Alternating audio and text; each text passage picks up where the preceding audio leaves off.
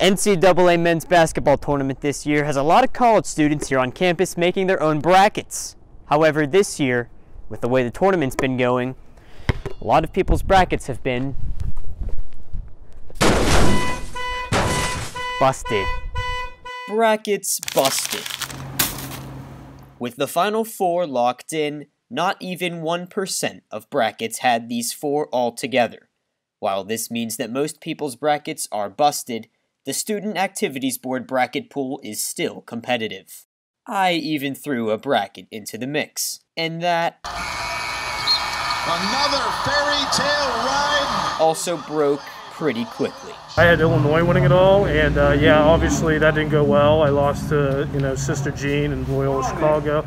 I'm all for the upsets, really, and even though it did bust my bracket, I'm happy to see them. Yeah, so I ended up picking Oklahoma State to win the college basketball tournament. Not that I think I'm an expert or anything when it comes to college basketball. It's actually kind of the opposite. I just pick randomly every single year. The winner and leaders of the bracket pool will receive prizes, whether that be a basketball jersey, Luka is money, 20 points at the half, or basketball-related goodies. Whatever the outcome, it's all in good fun. Lachlan Loudon, WCTV.